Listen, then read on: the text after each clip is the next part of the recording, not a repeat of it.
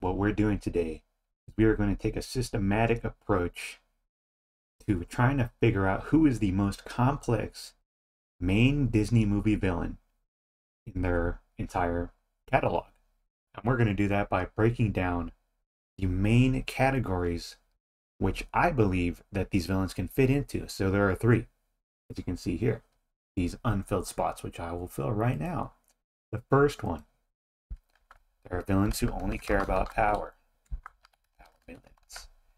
The ones who only want, they just want the status. They want the money, the power, because all those are kind of equivalent in a way that they can abuse. And that's their main goal. That's all they care about. All right, the second category, and in my opinion, a little bit more of an interesting category to see. These villains tend to be a little bit more fun, in my opinion.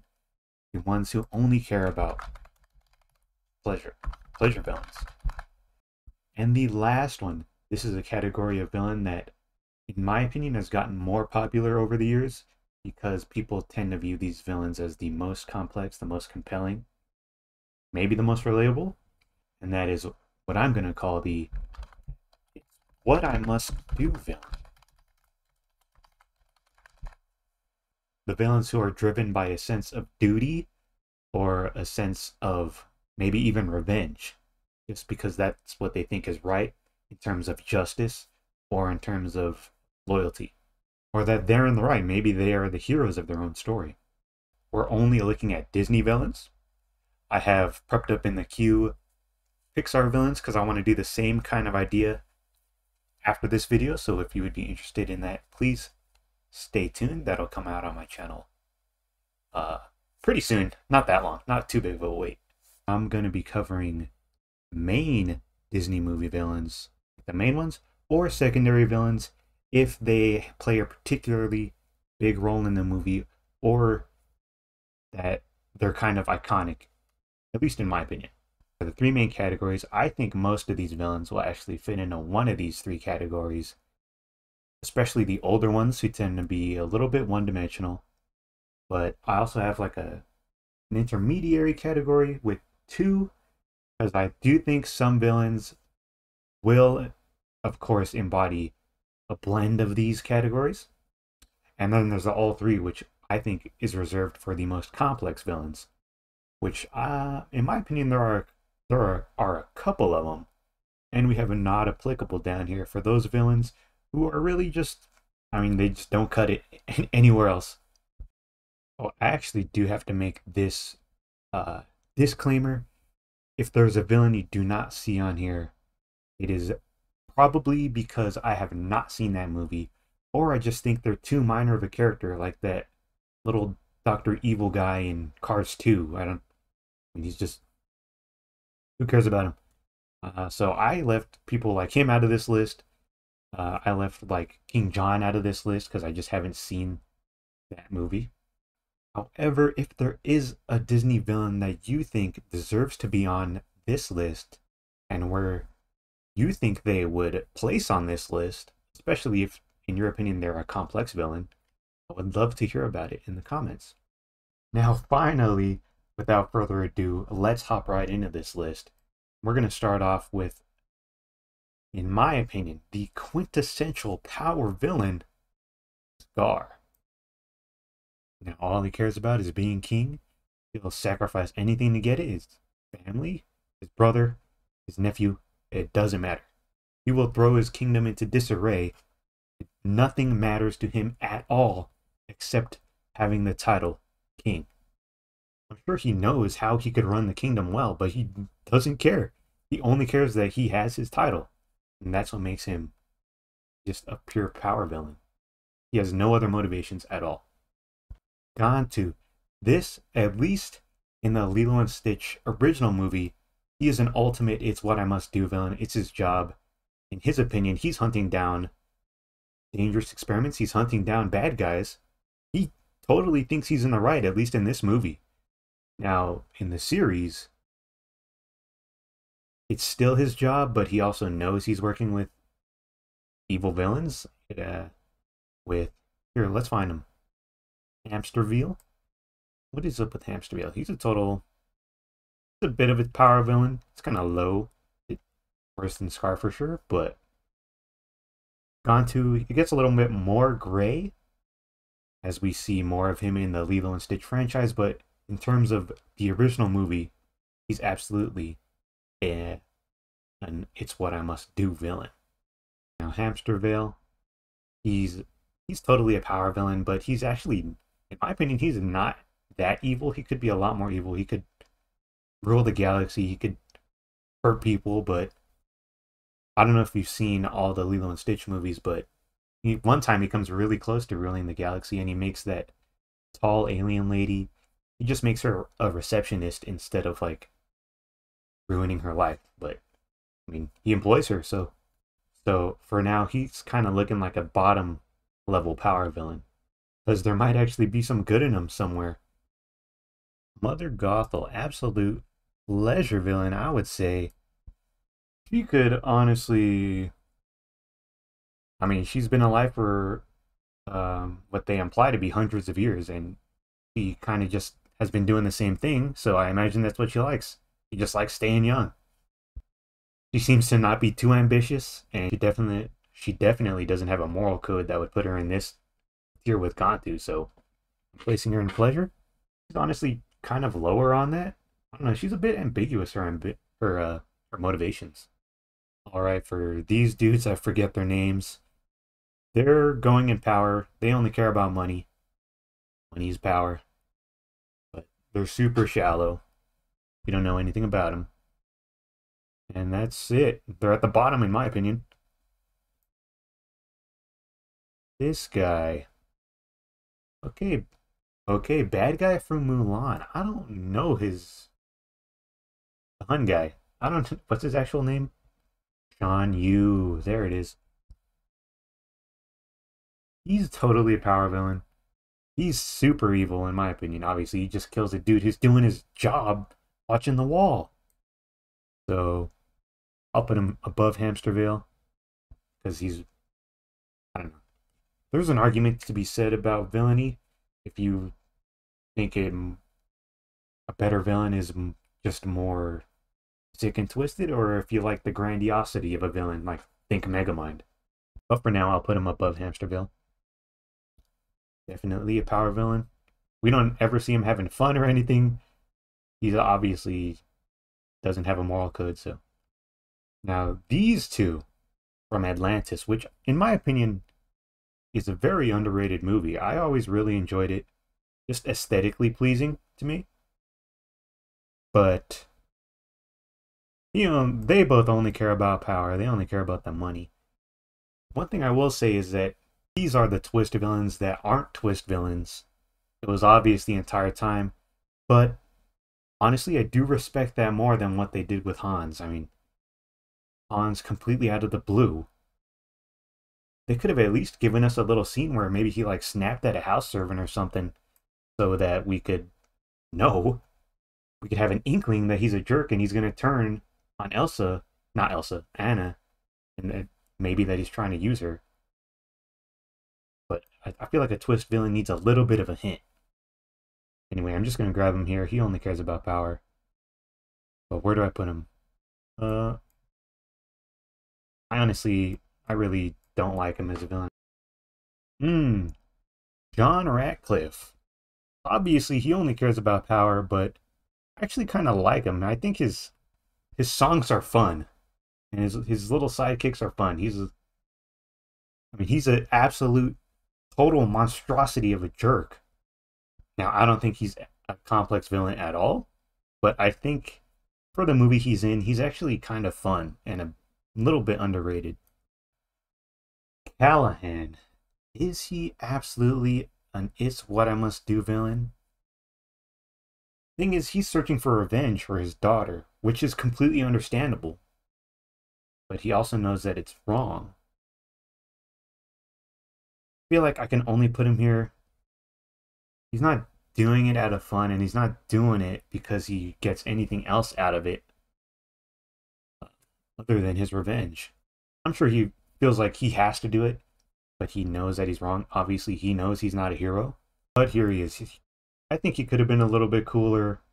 As a side note, I think Big Hero 6 is the most it's like the benchmark of the middle of the road, the most middle of the road movie that Disney has to offer. Kind of like along, in my opinion, alongside Meet the Robinsons. It's just like in the middle. It's okay to just put on in the back and not pay attention to.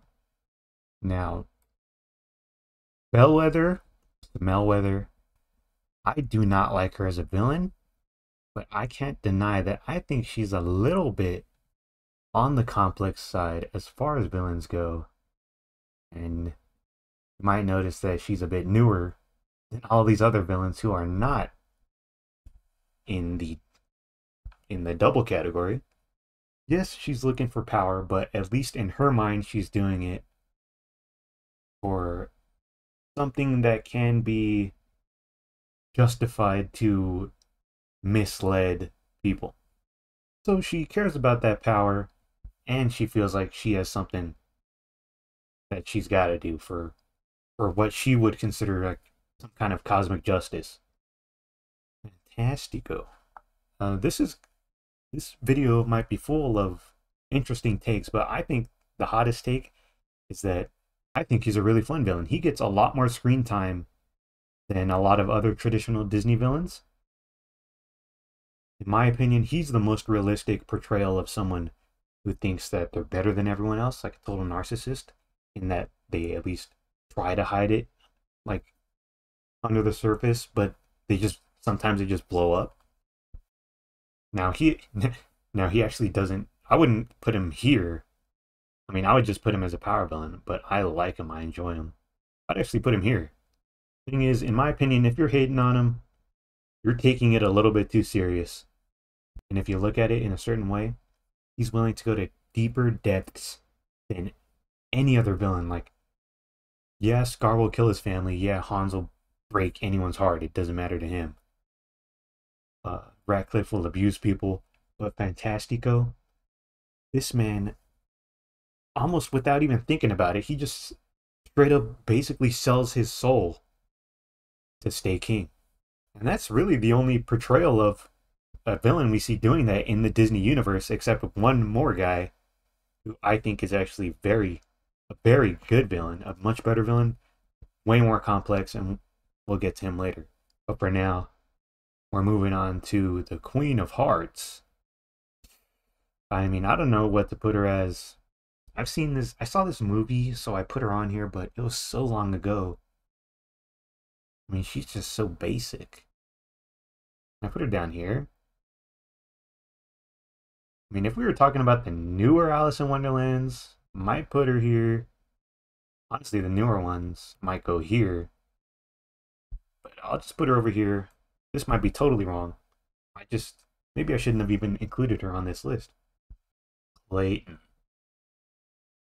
I mean, I like Clayton. I think people do enjoy Clayton as a total jerk character.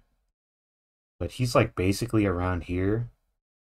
He's like anyone else. He's just doing it for the money. He's not complex. He's shallow. I mean, he has some kind of weird inferiority issues, I guess. He's checking out Tarzan. But there ain't much to him, actually. Hook, he's a pleasure villain. He's wasting his own time. I'm sure he knows he's wasting his own time just chasing whatever. I don't know what's up with him, actually. But this is the only place I can think of to put him. He's definitely going right to the bottom. She's not that bad. She's way better than these dudes. So I'll make that little change. This guy, is he on this list? I don't even know his name. He's terrible. Not applicable. I mean, technically he could go here, but that just seems that's shameful to put him next to these other villains. This guy's not applicable for sure. Power villain. Just from a past time, she's just a little too one-dimensional. Ursula. Ursula loves that power. But she just has so much fun with what she's doing. I think she loves what she's doing. That I would also categorize her as a seeking pleasure villain and a power villain. So I'll actually put her up here in the twofer spot. I think she's way better than Bellwether. A lot more fun. She has a song. Bellwether doesn't have a song. And in my opinion, her song is great. Covers of her song are great. And she's just super iconic. Uh, and I'd like to say this just because the character is technically more complex than another character, it doesn't mean that they're a better villain, but in my opinion, more complex villains have the potential to be better. And we do see that fulfilled sometimes. Speaking of complex, someone who is the opposite of that, Golden Claw Boy. Total pleasure villain. Yeah, he just plays with his food against his own better judgment, I'm sure. I know he's just a secondary. He's not. I know he's not like a main villain, but this guy's very fun. Everybody loves him, so I'm gonna put him at the top here. I mean, it's kind of contentious between these two. He's better in this spot, but for now, I'll keep him here. Now this thing, what?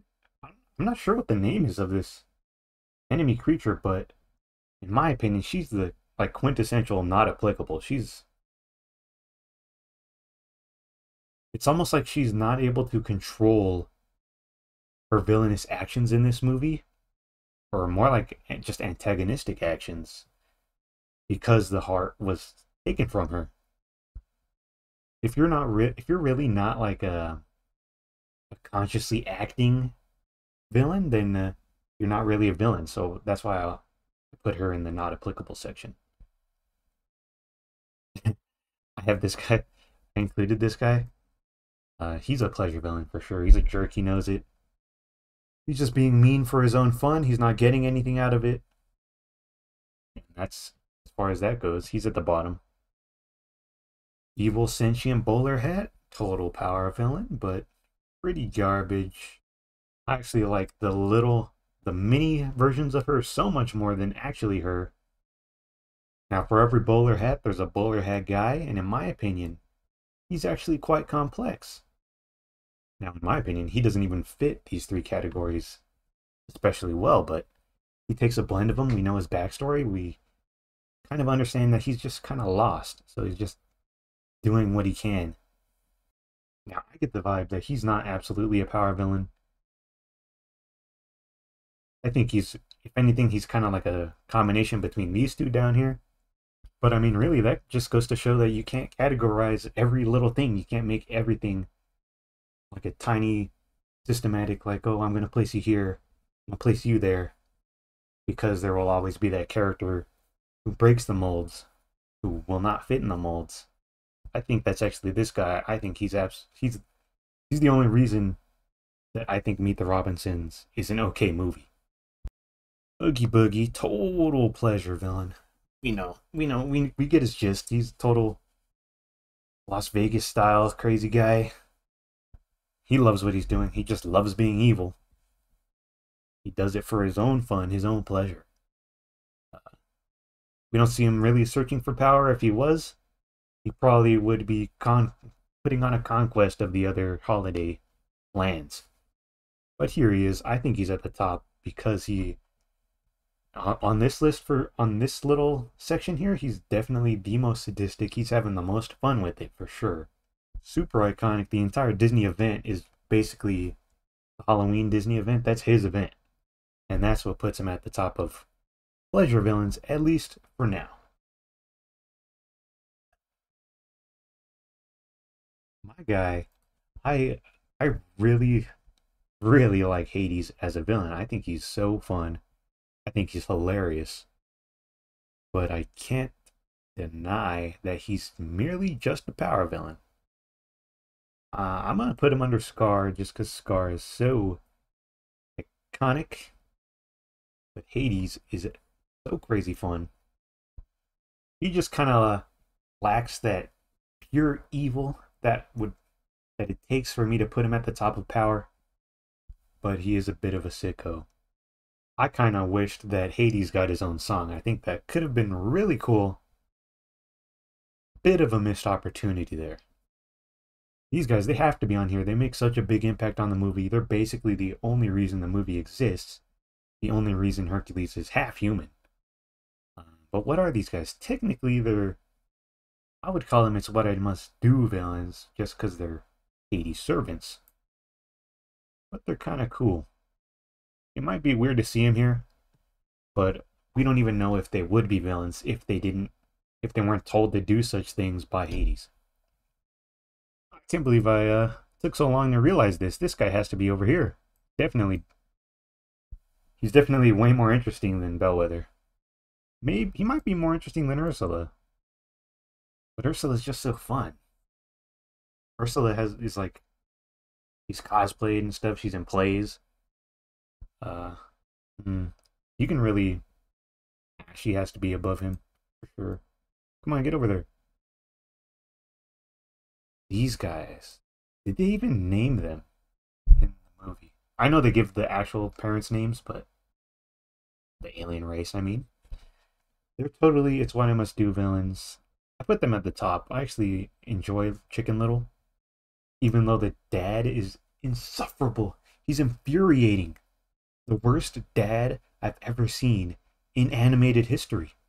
But anyway, they're totally It's What I Must Do. They're so relatable. I mean, saving your child from being captured by, in their perspective, the aliens. Like, you gotta do what you gotta do. Fox and the Hound guy, I would put him at It's What I Must Do. Even though he's not that interesting. I mean, to him, he's just living his life. That's just how things are to him. Oh, here we go. Dr. Facilier. I love this villain. I love his music, his style, his everything. I really enjoy the aesthetic of Princess and the Frog as a whole. That New Orleans aesthetic just appeals to me. I love the New Orleans square in Disneyland. So cool, so fun. I'm actually putting him in all three because clearly he's very interested in power, but the circumstances of the movies kind of make him more complex in a way. So obviously he's a power villain, right? He makes deals with people so that he can get them under his thumb so he can use them to get whatever else he wants, huh?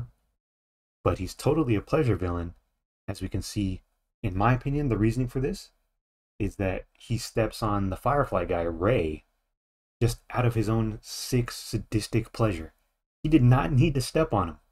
He defeated him already. And in my opinion, even if he wasn't who he is, even if he wasn't the voodoo guy, he probably would have just done it out of sick pleasure anyway.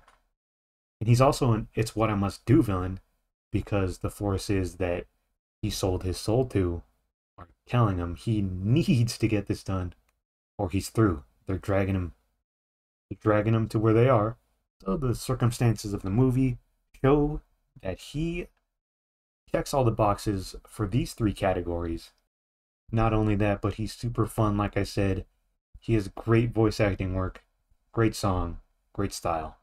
In my opinion, completely objectively looking at it, the most complex villain we've looked at so far. Alright, we're getting down to it. I'm sure you can see this last row, this last little preview. These are all the guys we have left. Guys and gals.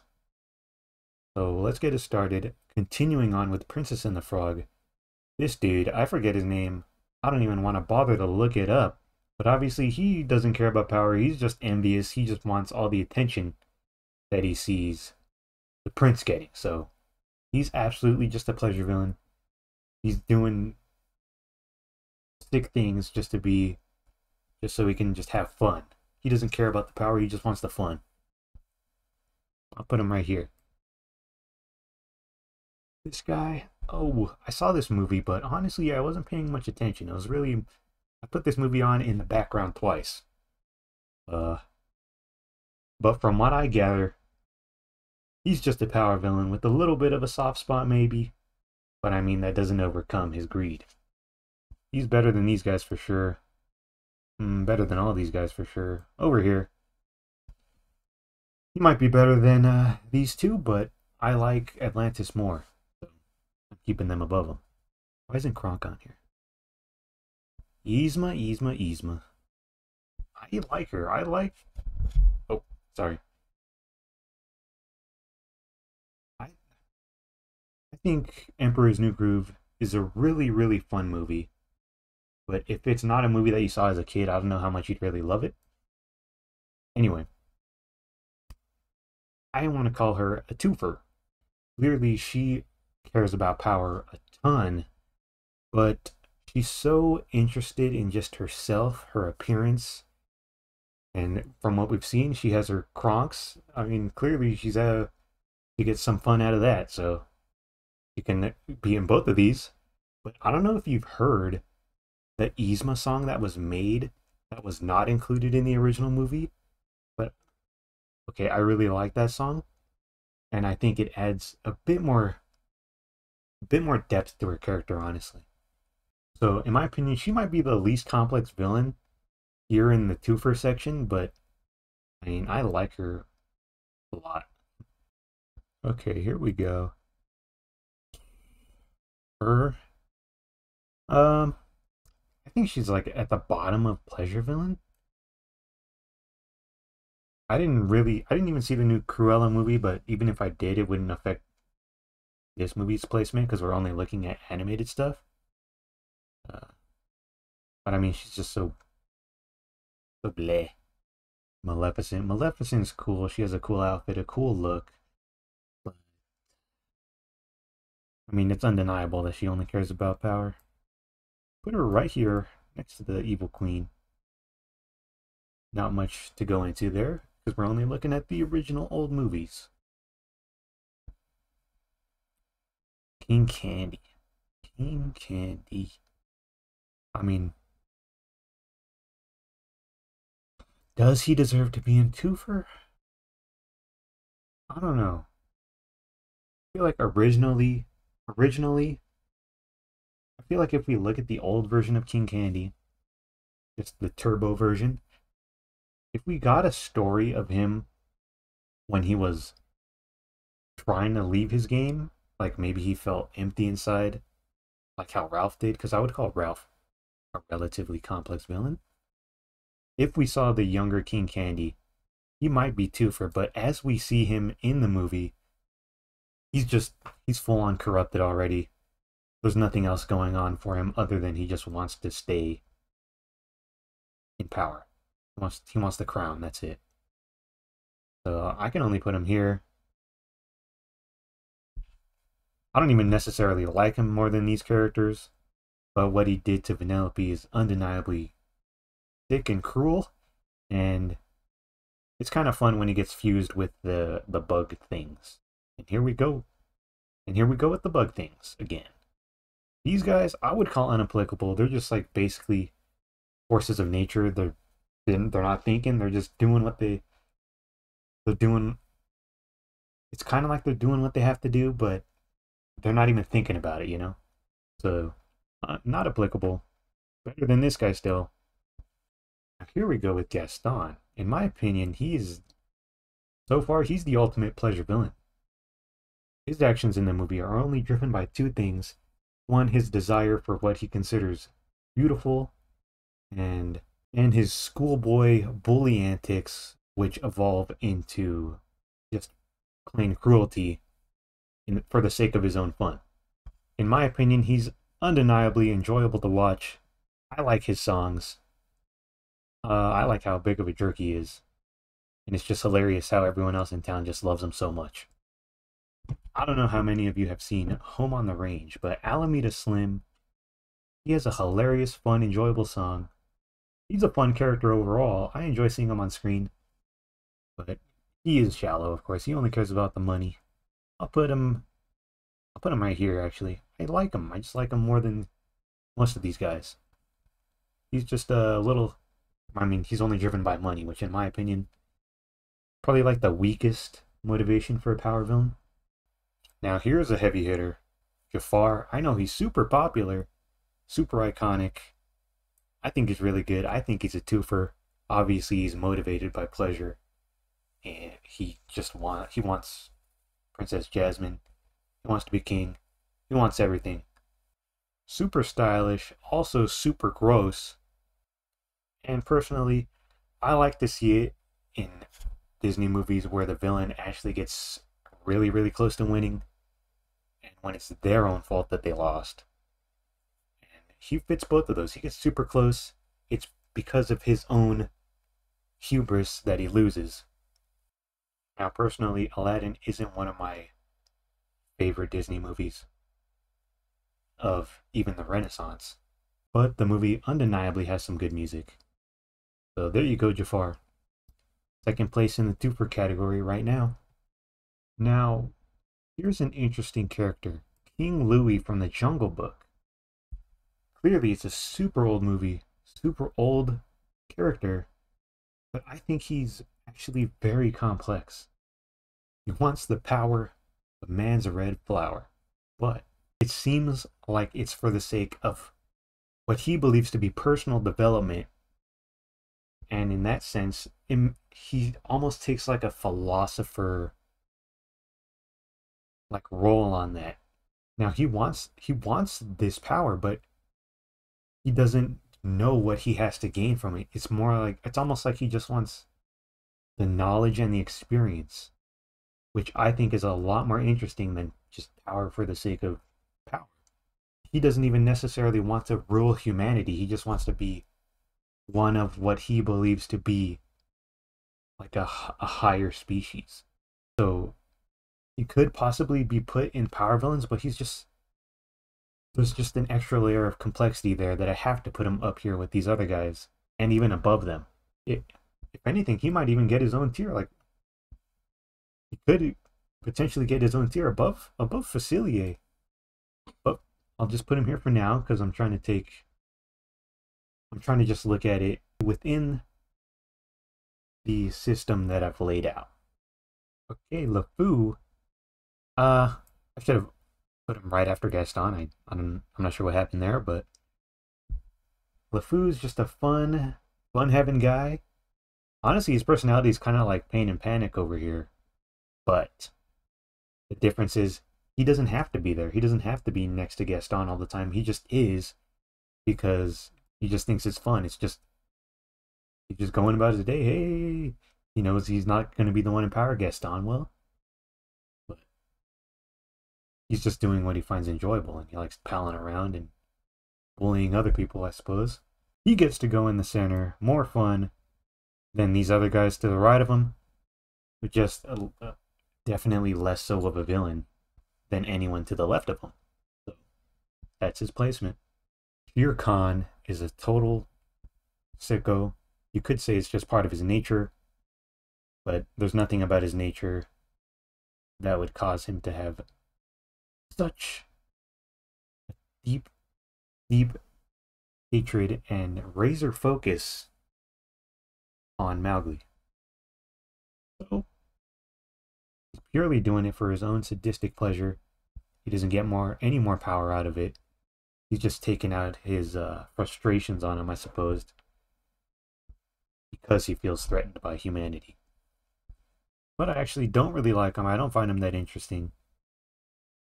So I'll put him under LeFou. Even though he's really evil, really sick. Okay, here we go.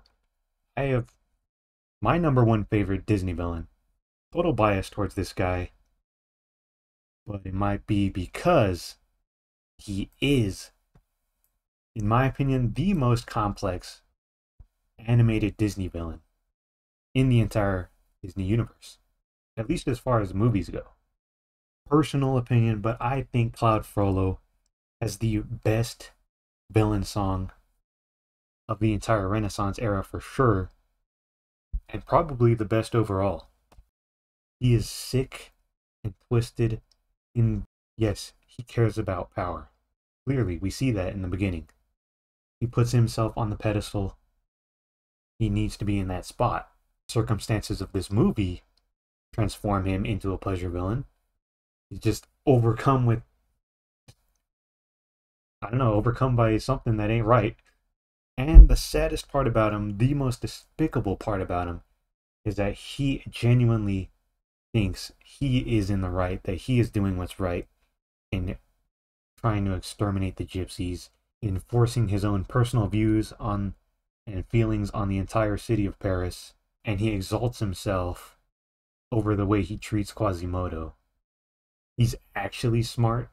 He's truly so overcome by his wicked desires that he just runs out there blindly in a fury of not just rage but all these weird emotions that he has, and he just dies over it. He flings himself into the fire. We don't know his backstory like we do with some other characters here, but I think within the confines purely of the movie that he's in, we see him rattle the line on all of these different little categories of the kind of types of villains that there can be, and we even see him struggling with, at least momentarily, he struggles with if he's in the right with his own song, but eventually he goes down that dark path, and that's what really makes him a villain. So what do you think? Who is the most complex Disney movie villain, animated Disney movie villain? In your opinion, I landed on Cloud Frollo, but that's solely within the context of this little category system that I came up with, which, I mean, it doesn't have any credentials, so you're welcome to come out with your own reasoning. I'd love to hear it. In my opinion, this system isn't perfect, but I think, at least in my mind, it makes sense as a way of gauging complexity a little bit, even though it's not perfect. And I plan to use this system to break down and evaluate Pixar villains. So hopefully we can get to the root of who is the most complex Pixar villain. Not necessarily the best villain, but the most complex. And if you'd be interested in that, please stay tuned. That video will be coming out shortly. Please consider subscribing, liking. I really appreciate that you watched to the end. Thank you very much.